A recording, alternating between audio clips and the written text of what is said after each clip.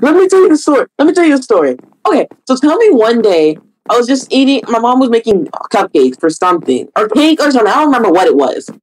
No, so tell me why. We were about to have a party. Nothing. I ate. Do you know how you eat cupcake like batter like out of a bowl?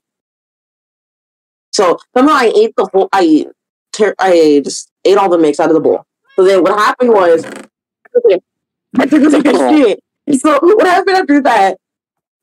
I was on the wall. I was like right next to the toilet. I thought I had to fart.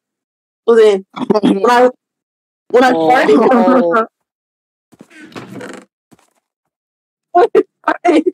it came out and it went right on my carpet. My carpet.